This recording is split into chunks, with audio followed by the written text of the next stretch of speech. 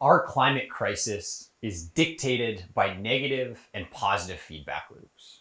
Positive feedback loops make bad things worse and good things better. Negative feedback loops naturally return systems to equilibrium. As humans have burned fossil fuels, we have removed our planet's ability to self-regulate through negative feedback loops and set up a climate crisis as a runaway train destined to crash through positive feedback loops. For instance, as the planet warms, Arctic ice melts, which reduces the amount of energy reflected off the ice, which means that more heat stays on the planet, which makes it hotter, which speeds up the ice melting, and on and on. It's like compound interest, except that it's killing us. This is driven by the relationship between companies' growth and their impact on the planet. As companies get bigger, they make climate change worse. I am the CEO of a company building a radically different business model, one that we believe can be replicated across sectors to address climate change at scale. But before I tell you more about what we do at Cambium Carbon, we have to start with the status quo. I'm going to walk through 5 distinct business models and their associated impacts on the environment, or the 5th generation framework, as we call it. In most companies, growth is inversely related to impact on our climate. This means that the bigger a company gets, the more harmful it is to our planet. Generation 0, the baseline case, is the problem. The red line shows company growth getting bigger and bigger over time. The blue line shows the impact on our climate, progressing at the same speed, getting worse and worse. Cumulatively, the lifetime impact on our climate is horrible. Some companies accumulate wealth at a huge cost to society and the planet, and then give a small percentage of that back. This is the first generation company, also known as the charity model. Charity might make us feel good, but taken as a whole, this model does much more harm than good. The second generation companies are those that do less bad. These companies weaken the perverse relationship between growth and impact on the planet. Think of companies that power their operations fully with renewable energy or plant a seedling with every product you buy. These are good things, but they're not enough. The inverse relationship between growth and impact on the planet still remains in place, and the overall impact is still really harmful. Some companies have even worked their way into 3rd generation, carbon neutral, committing across their emissions portfolio to achieve carbon neutrality. This means decarbonizing their operations and supply chains, and then supporting climate mitigation activities outside their business to compensate for their remaining impact. In other words, 3rd generation companies decouple growth from impact. Globally, this model needs to quickly become the new baseline. But we should ask ourselves, is this good enough? When a company finally reaches carbon neutral, that means that its net impact on the planet is, on balance, neither negative nor positive. And that is nowhere near good enough. We need 4th generation, actually good companies. Companies that align growth with impact. The more they grow, the bigger the positive impact on the climate. As you can see, a positive relationship where growth means good leads to our first cumulatively good impact. This is huge. This means that as companies grow, their positive impact gets bigger and bigger. This means that over time, what they are building is cumulatively good for the world. Remember, this is not just about having one product or brand message that is positive. It's about winning across the entire company and being cumulatively good. We should be really excited about this. At Cambium Carbon, we are building a 4th generation, actually good company in the wood product sector, but we believe this model can be scaled more broadly. We start with a wasted resource. We divert that waste, turn it into value for our customers, and reinvest revenues in natural resources. Our first product is urban wood. We are creating an entirely new value chain that diverts naturally fallen city trees These are trees that are coming down due to old age, storms, or planned removals. And we help save those trees from burn piles and landfills and turn them into beautiful furniture, flooring, and dimensional lumber. Every time our company makes a sale, we create a positive impact for the planet. Every time we take an urban tree into our reuse ecosystem, we keep waste out of the landfill and greenhouse gases out of the atmosphere. Every time we work with local suppliers, we create new jobs and avoid more emissions-intense supply chains from traditional wood products. Every time we deliver an urban wood product to a customer, we take the pressure off of our national forests. And every time we take a payment from a customer, we significantly reinvest in urban forests to keep people in our communities happy and healthy.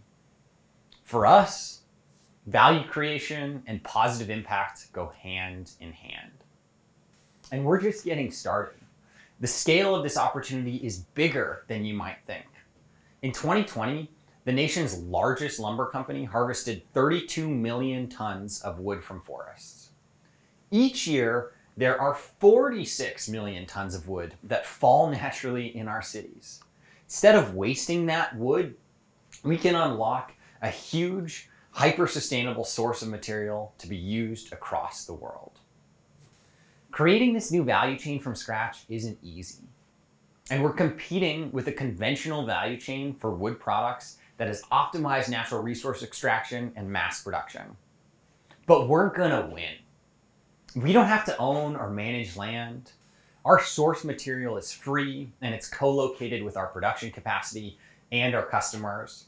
We're creating a technology platform to obtain similar process efficiencies across an ecosystem of small-scale and local arborists, millers, artisans, and local manufacturers. And we've got social capital. Everywhere we turn, we run into communities, craftspeople, city officials, and furniture and architectural firms who want to help, who want to play a role in this creation of a new and better vision. Best of all, our products have more character. We're giving our customers something that they can talk about and that they love. Imagine eating dinner every night with your family on a table made from a tree from the backyard of your childhood home that you grew up climbing in, or having a photo of your parents framed by the tree that saw them get married. There's a story, a history, a soul in every product. And we are proud of what we are building as a fourth generation company, but it's still not good enough. Because remember those positive feedback loops that power the runaway train exacerbating climate change? They make all of this harder. And to win, we need to match our opponent with the same kind of exponential power. Right now, when you release CO2 into the atmosphere by driving your car or buying a product, the planet experiences warming not only as a direct result of the molecules you emit, but also from the positive feedback loops that are created. There is additional warming contributed from the loss of sea ice, reflecting less energy, from melting permafrost releasing more methane, and from countless other harmful feedback loops. Our challenge is to get to fifth generation. Fifth generation companies are exponentially good.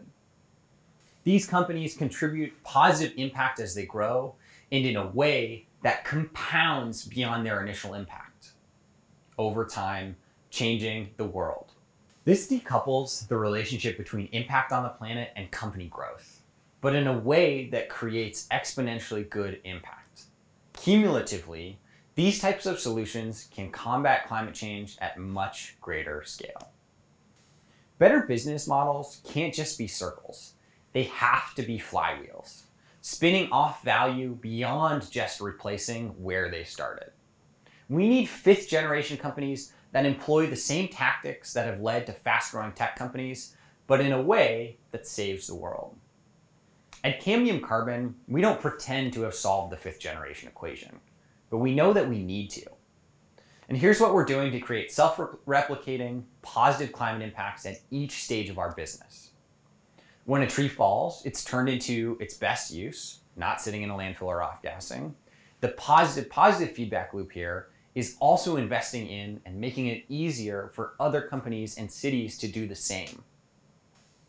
When that tree is turned into product, it creates local jobs and builds the local economy, displacing emissions-intense supply chains. We create positive feedback loops here by developing technology and market demand that enables other businesses to accelerate and measure this 5th generation framework. We reinvest a percentage of profits into community tree planting, where we are creating positive feedback loops. And we focus our investments not on one-to-one dollars for trees, but on investments that enable local organizations to grow, leading to exponentially more tree planting over time. Those elements embed the impact flywheel into the core of our model. But we have a lot more work to do to truly create the scalable domino effects that we want to see. Beyond cadmium carbon, the climate tech industry also needs to double down on these types of scalable solutions. We need investors to invest in companies that are creating positive feedback loops and have the ambition to really do that. We need entrepreneurs to commit to building companies that provide exponential impact for both people and the planet. We need customers, every single one of us, to demand products that are unequivocally good, not just convenient. We need regulators and policymakers to incentivize climate change mitigation, making these solutions increasingly viable. And we need existing companies to realize that achieving carbon neutrality is just fine, and instead push to be as innovative as this challenge demands. We need carbon neutrality to be the minimum expectation. We need truly net positive companies to become the norm, and we need 5th generation positive businesses to become the leaders. Imagine a world where successful companies do not exist without being socially and environmentally impactful. There's a lot we need to figure out in order to build a 5th generation business, but if we can get it right, we will at least be fighting climate change with an exponential impact of our own. Thank you.